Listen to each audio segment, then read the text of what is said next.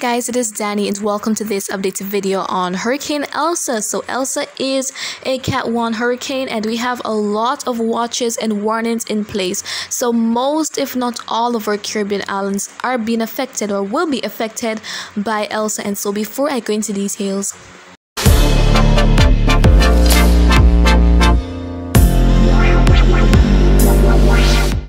okay guys, so first things first, let's talk about how it is looking on satellite view. And so we're seeing here that Elsa is starting to look pretty good.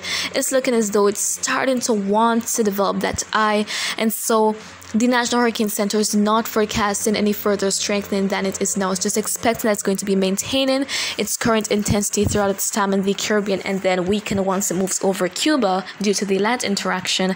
But I think that we will have further intensification of the system here, and I'm going to show you why later down in this video. And so let us go on to those watches and warnings. So as of right now, a hurricane warning is now in effect for the southern coast of the Dominican Republic, southern portion of Haiti, as well as Jamaica. We have a tropical storm warning in effect for St. Vincent and the Grenadines, St. Lucia, Martinique, the coast of Haiti, north of Port-au-Prince, and the southern coast of the Dominican Republic, east of Punta Palenque to Cabo Engano. And then there is a hurricane watch that is in effect for portions of southeastern Cuba. And so guys, there is also a tropical storm watch that is actually in effect for Grenada and its dependencies, Saba and St. Eustatius, north of the Dominican Republic from Cabo Engano to Bahia de Manzanillo, as well as Cayman Brac and Little Cayman. So those areas will be impacted by Elsa as we're going to be headed into this weekend and the early part of the new week. And so guys, places that are under the hurricane warning are going to be feeling the worst of Elsa tomorrow, which are Jamaica as well as southern Hispaniola, guys. And so please, if you have not started preparing, please do so. And so, as I said earlier, the National Hurricane Center is not expecting Elsa to get much stronger. So at the time when it is going to be approaching just between Jamaica as well as the coast of Haiti right there, the system could still be at its 85 miles per hour. And then it's going to gradually weaken as it interacts with the islands, guys, because of course it's not going to be over the warm ocean waters to feel it anymore. And so it is eventually going to start weakening. And so we're expecting to emerge into the Gulf of Mexico, and it is expected to make landfall somewhere along the western coast of Florida as we head into the early part of the new week. And by 2 p.m. on Wednesday, it is showing Elsa over southeastern Georgia. And so guys, just know that the track can still change. Things can definitely switch up on us. Elsa could surprise us, so we have to keep monitoring it closely.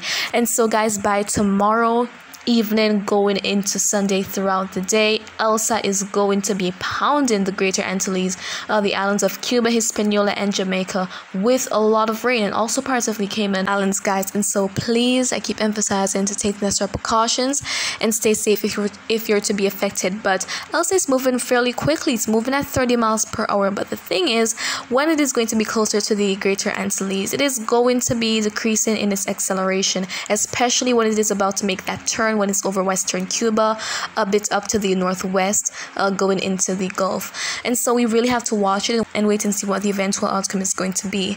And so guys, as of right now, in terms of our model intensity guidance here, we have some of our models expecting that this might achieve Cat 2 status, 2 expecting it to be a Cat 3 major hurricane, but we have majority keeping it at being a Cat 1. So they're hopping on to what the National Hurricane Center is saying. But why do I think that intensification of the system, some further intensification, is possible?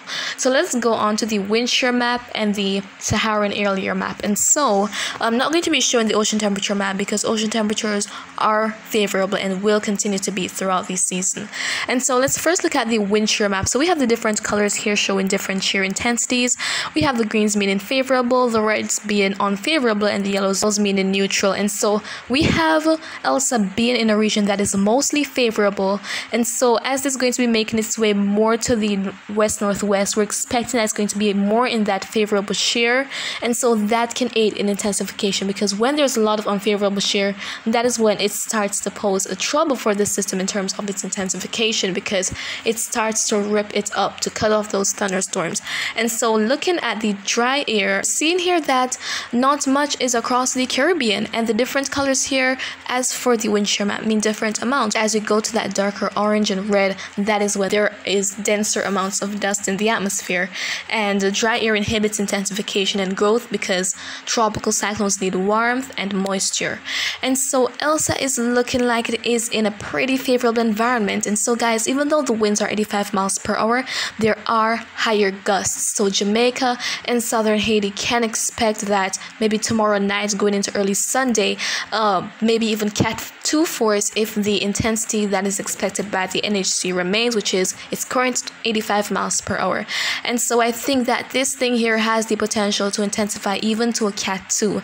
And I would not be surprised if tomorrow we wake up to potentially a major hurricane. The possibility at this time I would say is quite low, but I wouldn't be surprised because it is in a favorable environment to help it to intensify some more.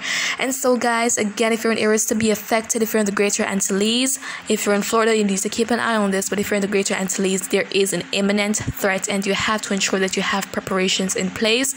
Ensure that you're not near the coastline. Ensure that you're not in a flood prone area. It's best to go to higher ground or somewhere that is more stable, and please take necessary precautions. Ensure that you have your batteries, flashlights, first aid kit, and you also want to have all of your important files and documents in something that is waterproof and somewhere that is reachable. So should in case you have to evacuate, you can just immediately grab it and move away as soon as you can, guys. But the best thing to do from now is to ensure that you are in a safe location. You can go to the hurricane shelters around your area just to ensure that you're okay, and if you're not so sure about your area. But if your area has a history of severe flooding, especially when it rains heavily, please elevate, guys. Go to somewhere that is safer, because you never know what Elsa could bring.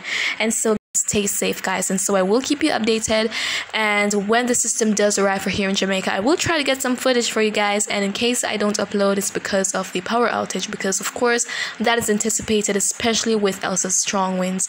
And so once I can, however, I will give updates, even if it is to post in the community section of my channel. So you can check there as we head into late Saturday and throughout Sunday for updates. And so guys, that is it for this video. And if you found it to be quite informative, please give a thumbs up, and you can also share your thoughts in the comments or ask a question. I'll try to respond as best and as soon as I can. And just remember to always breathe wise, and of course I'll keep you updated as time goes by.